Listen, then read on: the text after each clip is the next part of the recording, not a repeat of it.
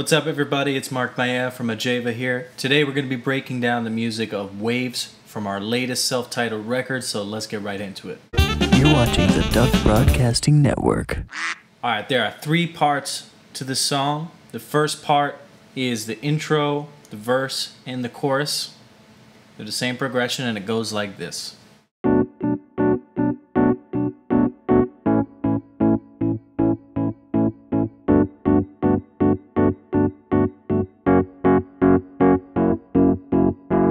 There are 4 chords in this section, and each chord gets 1 bar.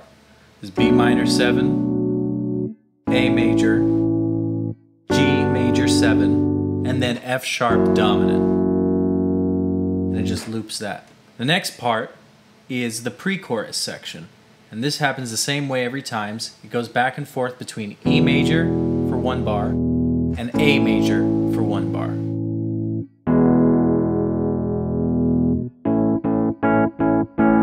Then we add a stop on the beat of 3 on the second time around, right before the chorus hits. The last part of the song is just a jam in B minor, which is the key of the song. So we just kind of go off playing chords around an ostinato in the bass. Sometimes I'll like to superimpose some chord qualities over the B minor riff that he's playing. So it sounds something like this, for example. This is the bass part that keeps looping in the section, and the chords that I play over it.